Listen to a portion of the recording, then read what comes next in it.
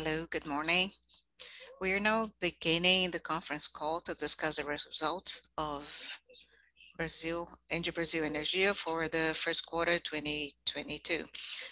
My name is Rafael Bozzi. I'm the manager of the company. You are in listen-only mode, and as we open the Q&A question, you can address your question, post your questions using the platform and on our site, which is www.engie.com.br/investidores, slide presentation and the company's earnings release, in addition to other documents as we disclose to the market, and we provide the detailed information or more detail on our operations, new projects, and the analysis of the financial statements of the period. Before proceeding, I would like to clarify that all statements that may be made during this conference call regarding business outlook of the company should be treated as forecasts depending on the country's macroeconomic conditions of the performance and the regulation of the electric sector, besides other variables. Therefore, they are due to changes. Journalists who wish to ask a question can send their questions to the company's press office. I turn the call to Malta, the financial director of Energy, who will be with me during the presentation to begin our activities. Malta, you may proceed. Thank you, Rafael. Good morning, everyone. It's an honor to be here once again in this event to present the results of the first quarter 2022 of our company. On slide 5, we can see the highlights related to the first quarter 2022. On the graph to the left, we can see an increase of the EBITDA and the net income of 8.8% and 21.9% respectively. On the right, we can see some of the important drivers that we have for the results of the first quarter of this year. And one of them is the increase of our average net sales price, up 9.9%, and together with a small volume of sales of energy in this period, amounted to revenue of 203 million reais. We had a lower cost of fuel for this quarter, and this was driven by the sale of thermoelectric complex Jorge Lacerda in 2021. On the other hand, we also had a volume of purchase which was quite significant of Jorge Lacerda, which was contracted at the moment we sold the asset. We also had a very important contribution of 78 million in the segment of transmission. And this impact is only economic.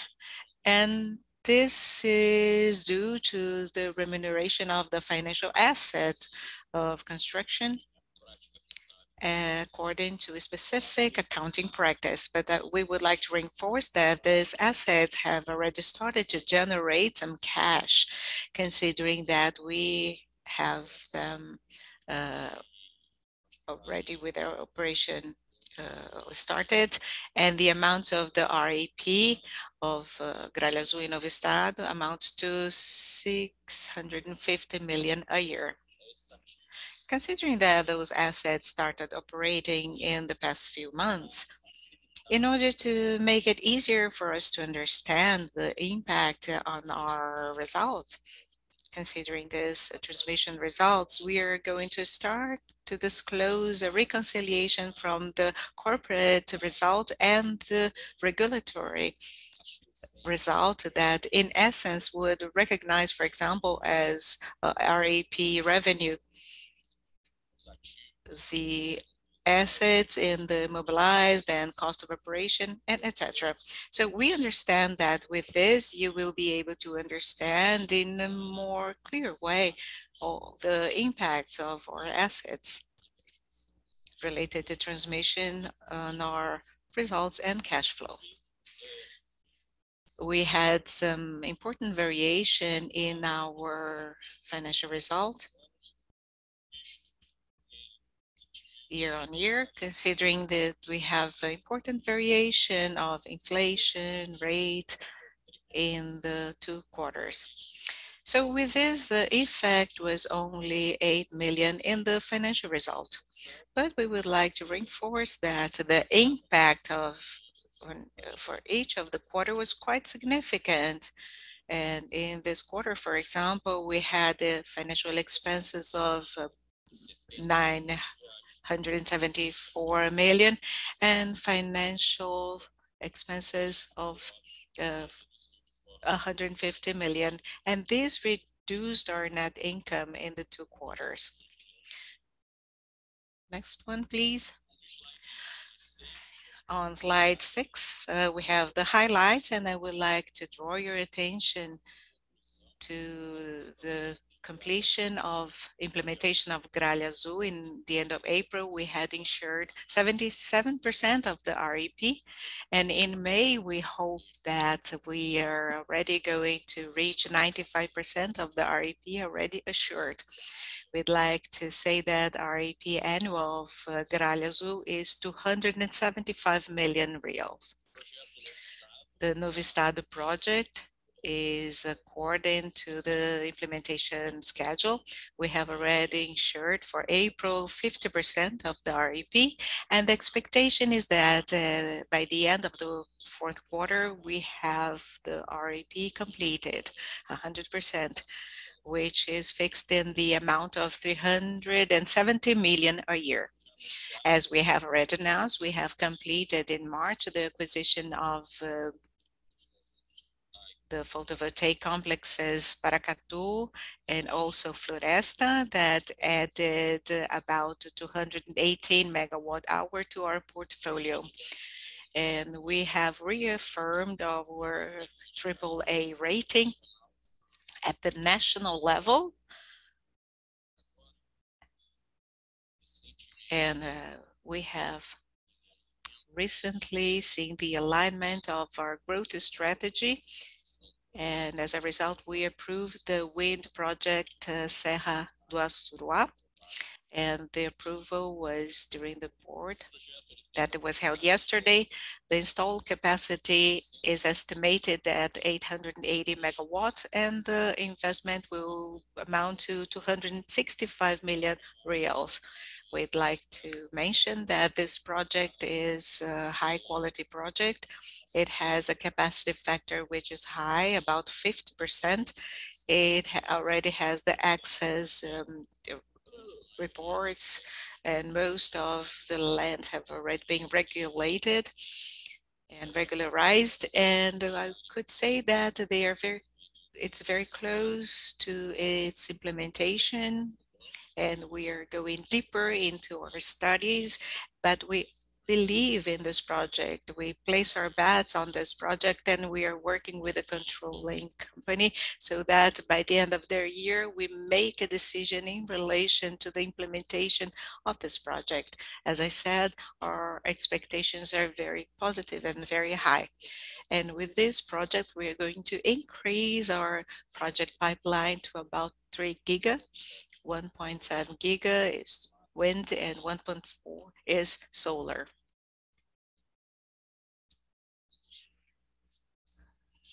We approved the distribution of complementary dividends for the fiscal year of 2021 in the amount of 549.8 million. We issued our sustainability report. It's already available. I would highly recommend you reading this report, whose content is very rich, and it will help us understand our business. And lastly, ENGIE Group decided that hydrogen projects in Brazil are going to be conducted and developed by ENGIE Brasil Energia. And we already have a company which is fully dedicated to this business. And we believe that as of now, considering this focus on project development of hydrogen inside the company. We will discuss our perspectives along the next quarters. We are going to disclose what we have been doing and what we believe to be the development opportunities of projects of this nature. I'm going to turn the call to Rafael, and then I'll be back to make some additional comments on our financial performance. Rafael, you have the floor. Thank you, Malta. Now we are going to talk about ESG indicators. We have already disclosed on a quarterly basis our performance for the years. We also discussed social environmental KPIs along 10 years already, but now we have this in a clear way during our presentation. And in the first quarter, we report a consistent improvement in our data. And of course, they are related to the divestment that was made of the thermoelectrical complex Jorge Lacerda, as mentioned previously in the presentation. So we have, you can see the reduction of total emissions and other impressive data. And this reflects the number of women in the workforce. And the complex had men, mostly men working in the assets. So this initiative brings more diversity to our workforce, and we are going to continue to report information related to ESG. And as we sell Pampasu, we are going to provide more information, and the divestment prices have been pressed down in the previous period due to the cost of implementation of the projects, the increase in the interest rate, as well as restrictions in the supply chain. And we have seen that there's space, opportunity to charge the right price so that we can continue our growth according to the strategic plan of the company.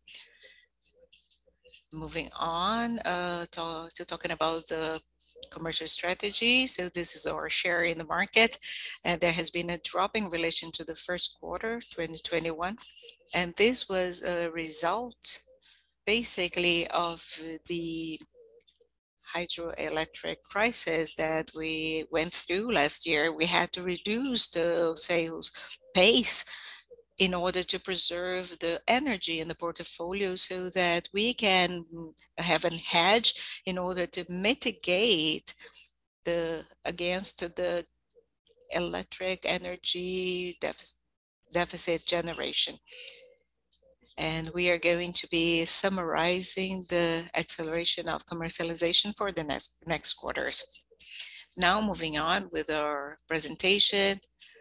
You had access to the presentation, so I would like to draw your attention to some points and what we have been celebrating, because we have accelerating our implementation. We have 45 of the turbines with the bases already contracted. The construction of the substation has moved more than 1/3 of the physical progress, and leading to an overall physical progress of about 14.5%.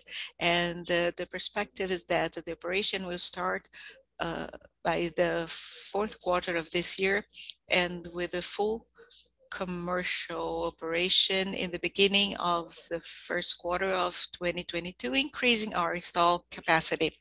The next capacity, which also made headway in a significant manner, I'm talking about Gralha Azul at the end of the quarter. We had the right to receive 77% of the RAP, as Malta mentioned, but in April we had another progress reaching 87%, and now in May we stand at 95% of the receiving of the RAP, and we will reach 100% in March next year. considering that there are some regulatory related restrictions that depend on the transmission line, which still to start operating, that is planned to start in March next year. So we are anticipating the operation, the start of operation, and this will help us flow the transmission of energy. And another project of a transmission line in the state, and there has always been a significant increase, reaching in the beginning of May, on the 1st of May, 50% of the RAP, and the project continues advancing, and it's likely to complete by the end of this year. On slide related to the expansion of Geral, we are updating the expansion of the asset. We do not have a lot of updates in addition to the excellent performance of the plant, and the independent board of related parties is going to consider a transference to the controller to ENGIE Brasil Energia. And next slide. Still talking about expansion, we have the project at a more advanced stage of development, and those plants are not under construction yet. They are at a stage of being authorization for construction. And the news that Malta has already mentioned in the beginning of the presentation is the inclusion of Serra do Assuruá in the wind complex into our portfolio, and this is going to be implemented in Bahia with installed capacity of 880 megawatts. As Malta commented, it's at a very advanced stage of development now, and it's likely to be in operation in time to use the regulatory benefit and discount of the transmission tariff. Malta, over to you to address the financial performance. Thank you, Rafael. This slide shows a little bit of the soundness of our performance. In the financial aspect, we can see the indicators that would reaffirm our financial discipline and how we allocate our capital very efficiently. On the right, we can see the evolution of our investments and our performance, financial performance, from 2016 to 2021. Next. This slide shows the evolution of our revenues.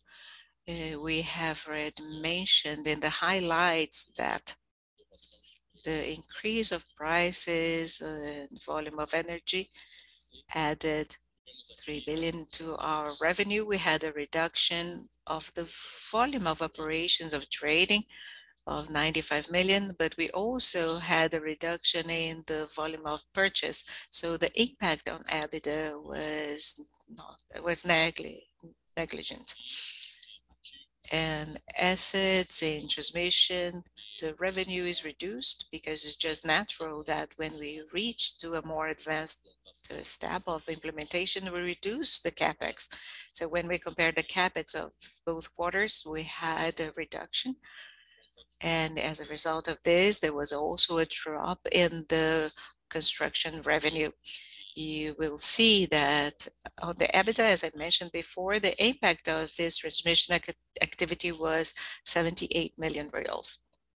Next, please. This is a little bit of the result of TAG in this quarter. It added to our EBITDA 173 million in the first quarter 2021. The result of equivalence was something about 175 million. So with the performance quarter on quarter is quite consistent. Next. Here shows the evolution of EBITDA. We have already mentioned at the beginning of the presentation the main impact, and I'm going to repeat: price and volume of energy. Fuels, we had a drop because of the sale of Jorge Lacerda. On the other hand, there was an increase in the volume of purchase of energy that was driven by the sale of Jorge Lacerda and the effect of the assets of transmission that added 78 million to our EBITDA.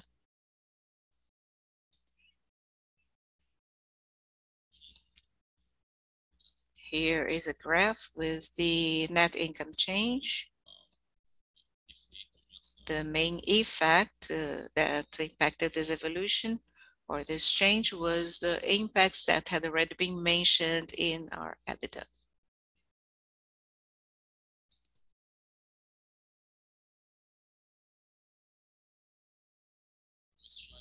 This slide shows basically the information about our indebtedness level. Net debt over EBITDA is still very comfortable. There was an increase from 2 times to 2.2 times as a result of the acquisition of Floresta and Paracatu complexes. When we incorporated the debts of the SPEs, and we also had the payment of dividends in this quarter. So these were the main justifications for the increase in this ratio of net debt over EBITDA. We closed the quarter with a debt of 16 billion reals and a cash of 4.6 billion reals.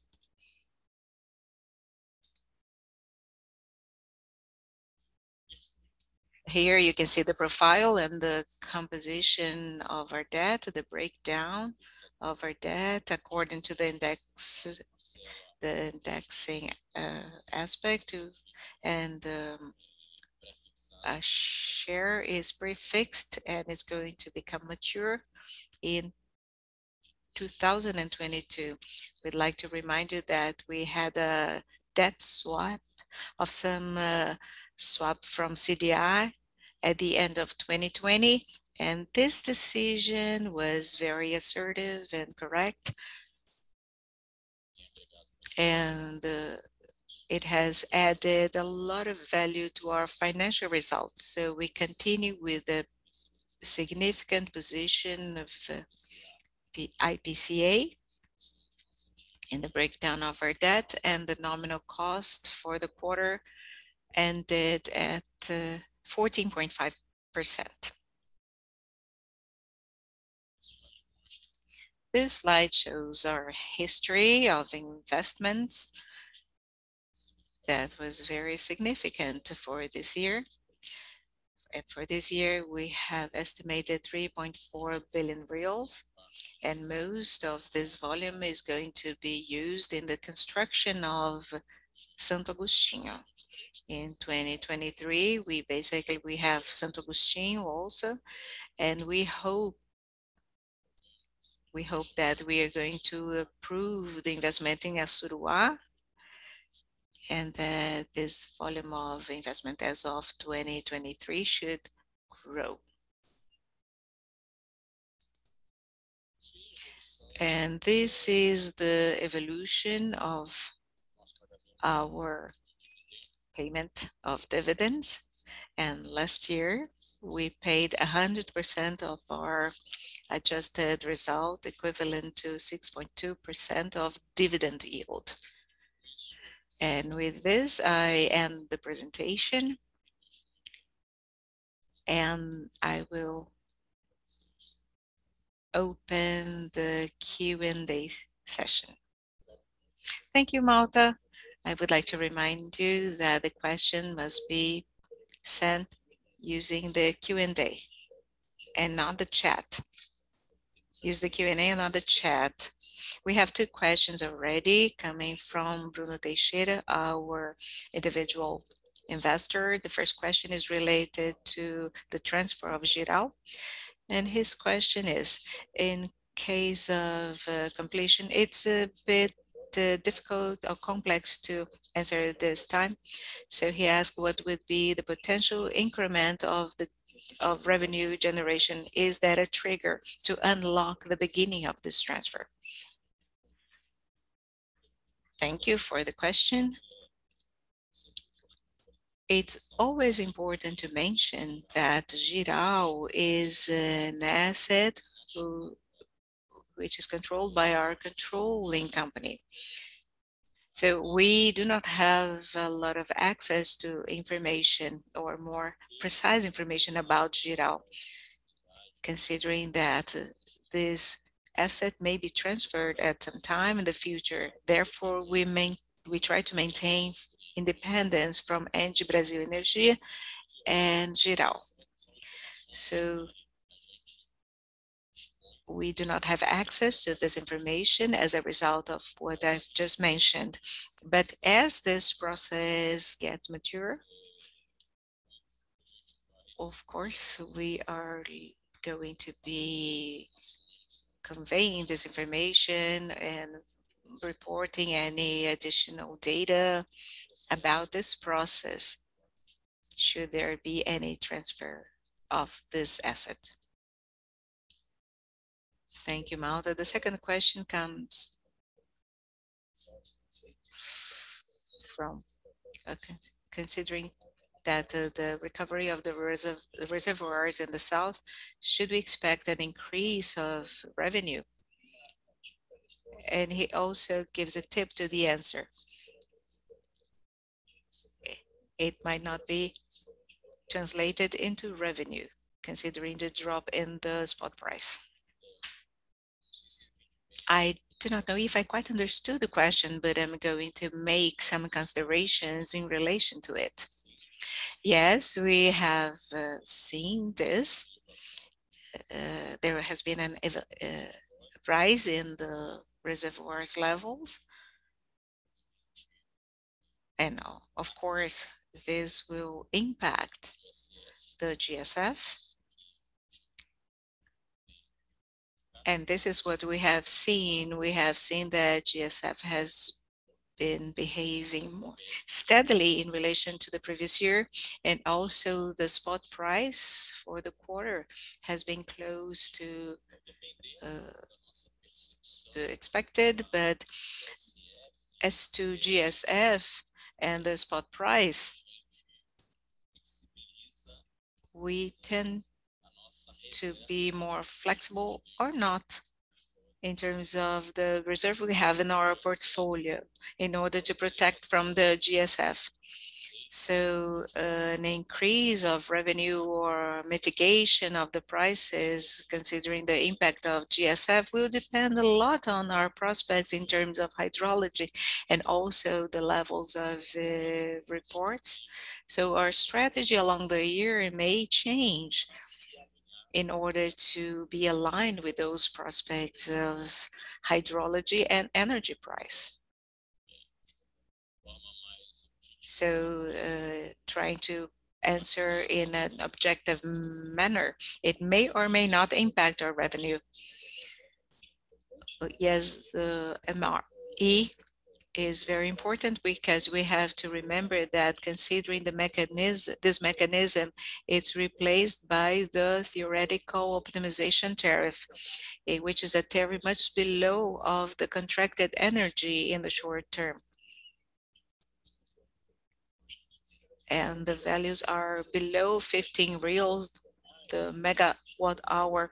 And even if we produce more, the generated revenue is not going to be very significant. And in the long term, we purchase energy in the MRE, considering that other plants have a higher generation, because their hydrology situation is better, even though we are present in all regions of the country. But that happens.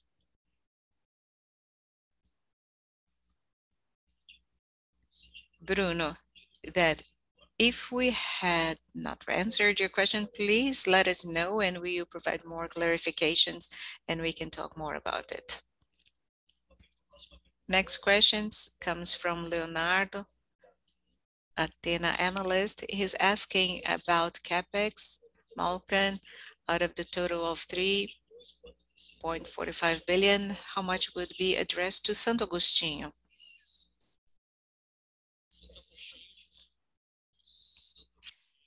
Santo Agostinho, 1.73 billion reals, including an investment that we made in Floresta and Paracatu complexes. So this is basically it. Santo Agostinho, 1.6, Floresta and Paracatu, 700 million, Novo Estado, 700 million, and the maintenance of assets, 300 million reals. So this is the breakdown of this CapEx of 3.45 billion reals. Thank you, Malta. I'm going to ask another question by Leonardo. He's asking about the volume of sales. Why is there a discrepancy from what we have in terms of contracted sales and the volume of sales recorded for the period? I think he's comparing it to our energy balance. Leonardo would like to remind you the energy balance does not consider the GSF.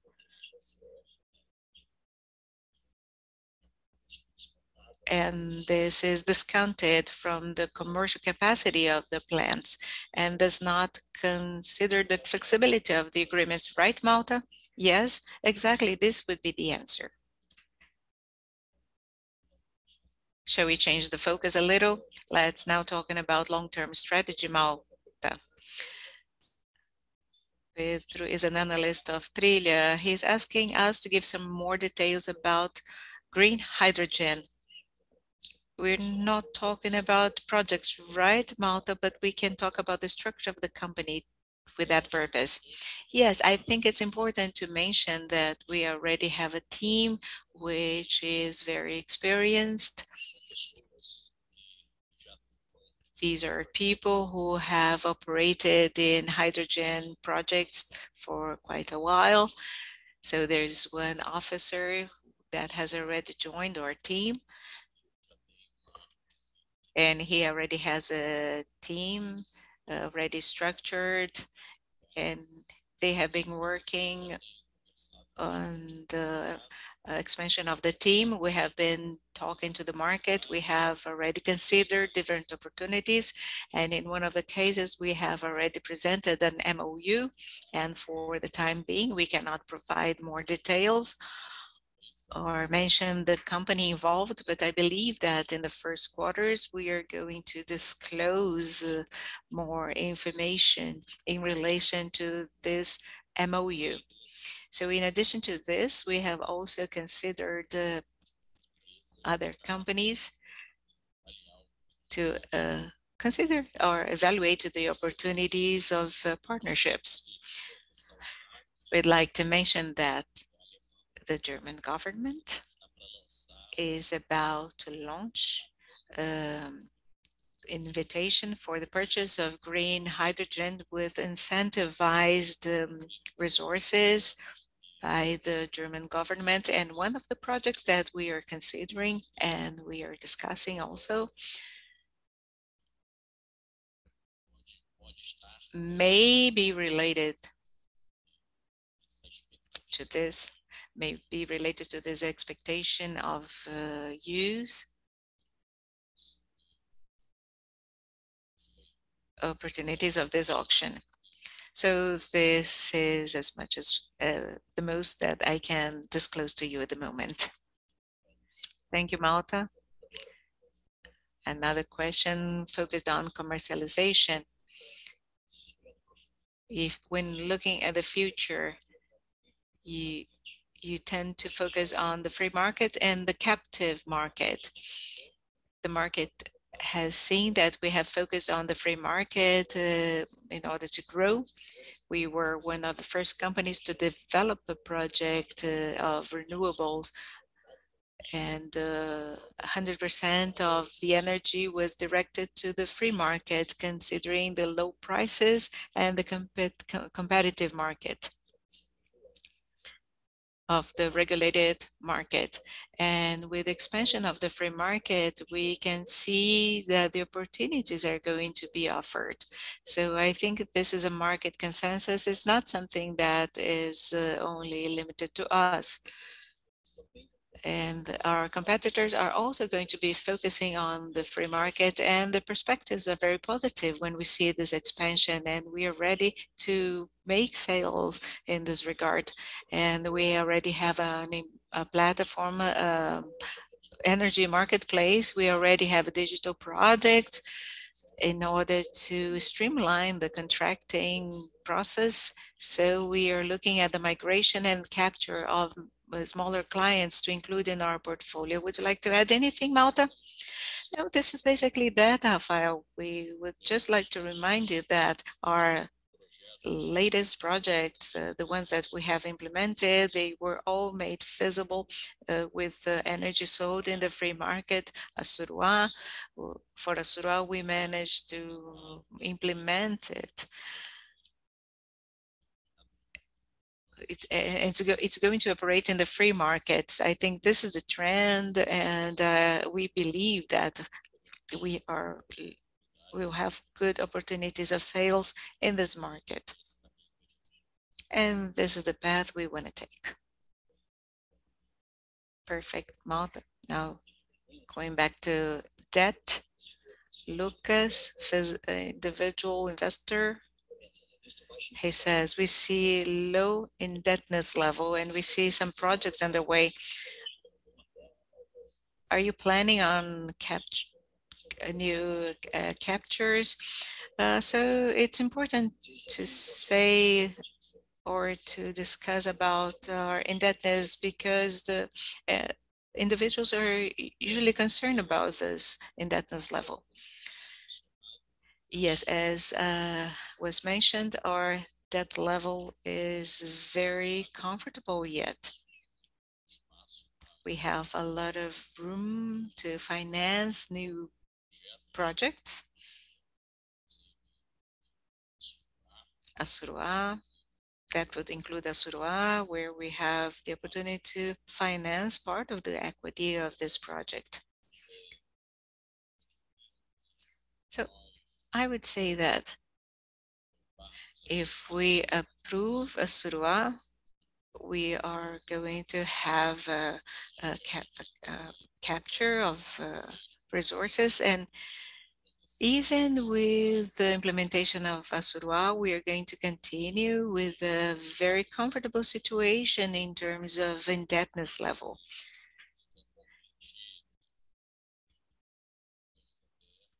And we may even keep a high level of dividend distribution. Okay, Malta, thank you. We have a lot of questions here, which is so good. So it's very important to communicate with the market.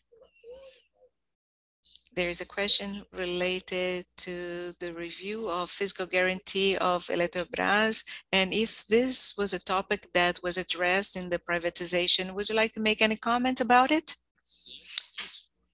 Yes, this was something that has already been addressed, and it's important to mention that the generators had an expectation of a much larger reduction of the fiscal guarantee that did not materialize in the end. And the series that was used for the calculation of this fiscal guarantee reduction did not consider the year of 2020.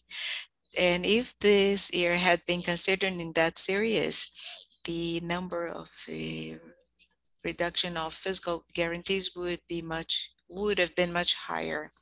The generation agents played a very important role so that it would be possible to change such a perspective of reduction of fiscal guarantee, but this was not what happened.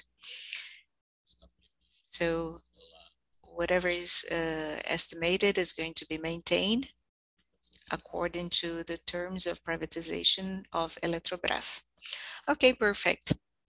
Let's change ways now. The company is a platform of investment and we have lots of topics to be addressed. So we can talk about the gas transportation segment. The question is, what are the plans for the growth of TAG? What are the plans for the expansion of the gas pipelines considering the gas market? What we have reinforced is that the market was very anxious in relation to this, but we have seen evolution in the market, and this is an evolution that is going to play out in the medium term. Would you like to add anything, Malta? Yes, I would say that this market is still in the process of maturation. We have already noticed some movements that will bring about some levels of optimism. We noticed that there's been interest in the use of the gas pipeline. And we also look at the expansion opportunities. We'd like to mention that we have already signed an agreement to connect the terminal Sergipe to our grid, our network.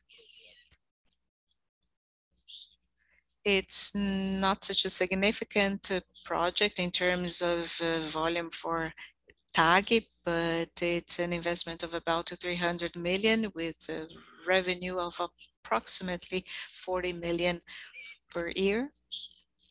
A COD estimated for the beginning of 2024. And we also have an agreement which is being signed with the municipality of Fortaleza, which is Gas 42, which is the reinforcement of the Northeast network with a capex of 270 million and revenue close to 42 million, and the COD for the mid-2023. This all shows that there are opportunities coming up and we have prospects that opportunities will grow along the next years. And this makes us very optimistic, because when the agreements with Petrobras expire, we'll have a way to optimize the use of the gas pipeline. Thank you, Malta.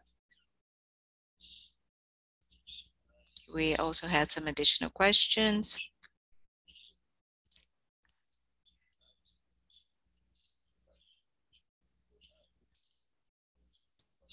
Lucas is asking the status of Projeto Serra do Assuruá. Is there a technical report? Yes, we have 880 mega of installed capacity, and this is a project that we are trying to develop in the short term. Moving on to another segment, and now talking about the question asked about by Vinicius. Vinicius is an individual investor. He's asking if we would like to, if you're interested in taking part in the transmission auction, and he's asking what's our level of interest. Yes, we're interested in this auction, and we are probably going to take part. Our investment team is evaluating these projects, and we know that in the latest auctions we were not very competitive. The prices were much below of what we expected, so that a project of this nature could be feasible. Those auctions that are going to be held in June and also at the end of the year, those auctions have larger lots than the previous auctions, and this would be very selective in terms of players. So we believe that the competition is going to be limited to some large companies whose balance and capacity to finance and deliver the projects. And as a result, we believe that we are maybe more competitive. We are reinforcing our team of development of projects and transmission so that we can share experience and evaluate how we can be more competitive than we were in the past. So we are doing our homework